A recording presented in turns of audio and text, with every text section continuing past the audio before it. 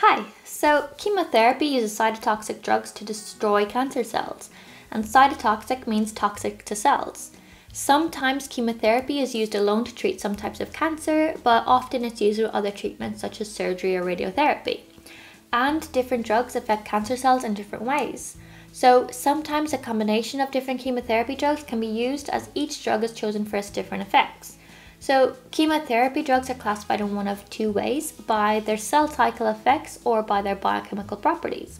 And those in the same biochemical class have a similar mechanism of action. So in other words, some drugs kill dividing cells by damaging the part of the cell's control center that makes it divide. Other drugs interrupt the chemical processes involved in cell division.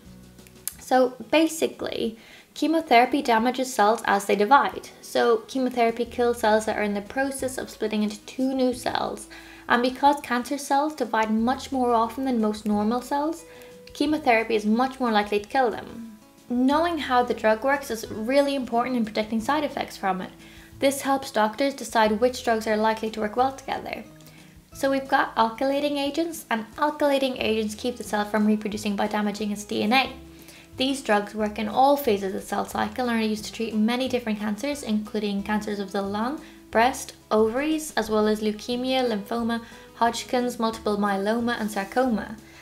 So drugs such as carmustine and melphalan are examples of alkylating agents. And then we have antimetabolites, which are drugs that interfere with DNA and RNA growth by substituting for the normal building blocks of RNA and DNA. These agents damage cells during the phase when the cell's chromosomes are being copied. They are commonly used to treat leukemias, cancers of the breast, ovary, and the intestinal tract. Methotrexate is a common antimetabolite used for cancers such as breast cancer, leukemia, lung cancer, lymphoma, and osteosarcoma. But it can also be used for autoimmune conditions such as rheumatoid arthritis.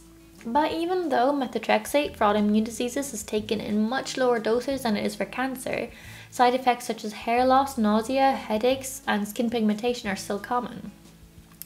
And then we have anti-tumor antibiotics, but these drugs are not like the antibiotics used to treat infections. They work by changing the DNA inside cancer cells to keep them from growing and multiplying. Anti-tumor antibiotics such as anthracylines can interfere with enzymes involved in copying DNA during the cell cycle. And then we also have topoisomerase inhibitors such as etoposide, and these drugs interfere with enzymes which help separate the strands of DNA so they can be copied. So basically we're blocking this enzyme which separates the DNA strands so they can't be copied. And mitotic inhibitors such as vincristine are compounds derived from natural products such as plants. They work by stopping cells from dividing to form new cells, but they can damage cells in all phases by keeping enzymes from making proteins needed for cell reproduction. So all these different mechanisms of action can join forces and really get them cancer cells good.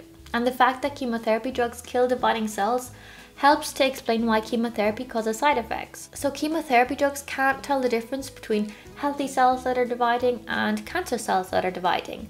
And this means that normal cells are damaged along with the cancer cells, and this causes side effects. So chemo affects healthy body tissues where the cells are constantly growing and dividing, such as your hair, which is always growing, your bone marrow, which is constantly producing blood cells, your skin and the lining of your digestive system, which are constantly renewing themselves. So this is why people suffer hair loss when going through chemo, and why some feel nauseated or have a higher risk of infection. You are at a higher risk of infection as bone marrow is part of your immune system, which protects us from infection and disease. So killing off the cells within your bone marrow isn't the best, but the damage to the healthy cells usually doesn't last, and most side effects disappear once your treatment is over. The cells are only affected as they're dividing, so once you take away the medication, the cells are able to divide again happily. I'd also like to mention that this video was brought to you by Brilliant. Brilliant is an amazing online resource to help you learn new things. And I've just finished school, but I really love learning new things, and I love having a really specific goal of something specific I want to learn, and Brilliant has allowed me to continue with that. So if you've always wanted to learn, say, computer science, but you don't even have a Scooby of where to start, then you should start with Brilliant, as they have a really great introductory course available in computer science, which starts with an introduction to algorithms. So if that's something you're into, you can check them out by going to brilliant.com/sciencewithkatie, where you can sign up for free. And the guys over at Brilliant are offering 20% off an annual premium subscription to the first 200 people. So go check them out. And thank you for watching. Bye!